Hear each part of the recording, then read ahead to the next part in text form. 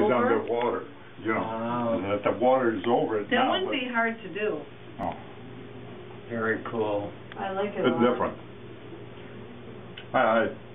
You know, I took a design and rep in school. I had 2 years of that. It just that I use it for building, for plans and you know, construction. I do the same thing as your father does.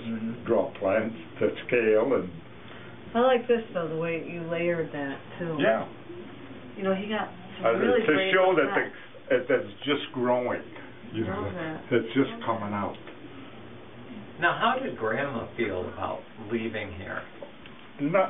There was only one person who was happy to come to the United States. Nikki, that's all. I wasn't happy. Of course, Venna was a youngster, you know, just a baby. But I wasn't happy. Flora, my mother, definitely not happy. Right. You know, do you realize her that... family was here. Oh, the what? Her family was here, right?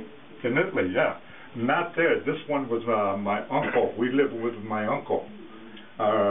My mother's mother was in Loreto. Okay. Lived in Loreto. This is Montebello, which is two small cities. There's only about 1,000 people in the community. And Uncle Jim, let me ask you about this. Yeah. The name DiBernardo, yeah. Was it a capital B in Italy? Yeah. It was? Yeah, it was separate. So it was always like that? That's all I ever remember.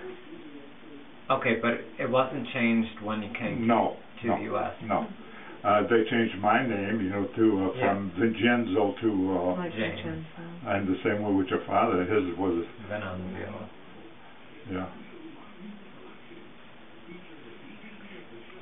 What was Venna's name, original name? Venanzio. Roberta.